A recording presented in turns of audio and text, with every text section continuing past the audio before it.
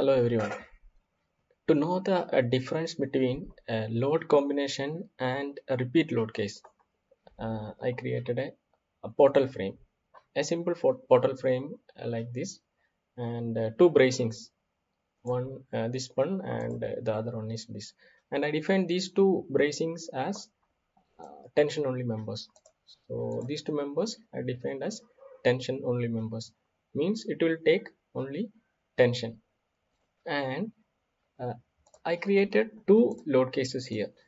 This is load case 1, 10 kilonewton load in this direction, 10 kilonewton in positive x direction, and the load case 2, 10 kilonewton in negative x direction at this point. So after that, I created a load combinations. Uh, these two loads acting together, and the last one is a repeat load case. Same two loads acting simultaneously. So we can run the analysis and see how the behavior of the structure is.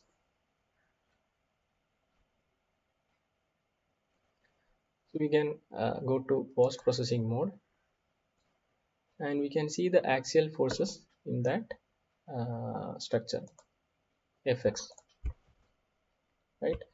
So this is for load case 1.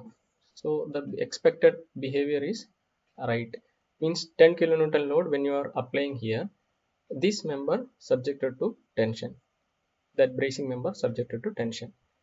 And when the second load, when you applied 10 kilonewton load in this direction, it is expected to this member expected to get tension. And when it is a load combinations, what is happening, we are applying the load 10 kilonewton load here and another 10 kilonewton load here. So realistically, these two forces should cancel each other and the bracing member should get zero forces. But in load combinations, it's not coming properly. It is because in load combinations, the program simply add the algebraically add the forces in the particular load cases. But in a repeat load case, if you examine the repeat load case, the behavior of the uh, behavior of the members are perfectly okay. When you are applying 10 kilonewton load here and another 10 kilonewton load here, these two the forces, the axial forces in these two members are getting cancelled and it is zero only here. So this is the correct behavior. So unlike load combination, repeat load case, it's a primary load case itself. So in that particular repeat load case, whatever the